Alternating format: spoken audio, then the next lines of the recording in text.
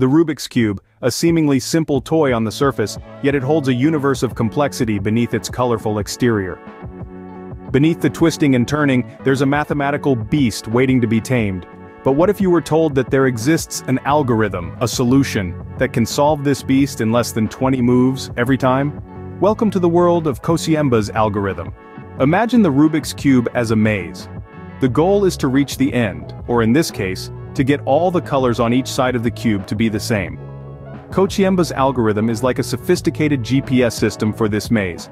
It calculates the shortest route from the scrambled cube to the solution, and it does so in 2 phases. In the first phase, the algorithm aims to reduce the complexity of the cube. It doesn't solve the cube completely, but it brings the cube to a state that is easier to handle.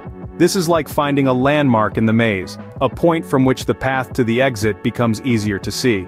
The second phase is all about precision.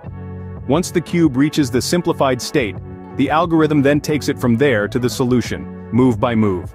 It's like having a precise map to navigate from the landmark to the exit of the maze. So, Kociemba's algorithm is a 2-step process. First, it reduces the complexity of the cube, making it easier to solve. Second, it precisely navigates from this simplified state to the solution. A clever combination of reduction and precision, that's the essence of Kociemba's algorithm.